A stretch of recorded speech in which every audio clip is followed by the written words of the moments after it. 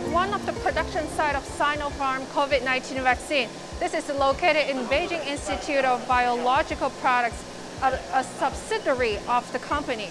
And this site have a capacity of produce COVID-19 vaccine. This is a packaging workshop right here, right beside me.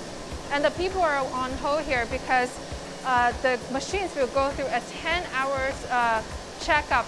I mean, after 10 hours, the machine will have a checkup right here. So that's why they are standing here on hold for the machines to done its checkup, and then the production will resume.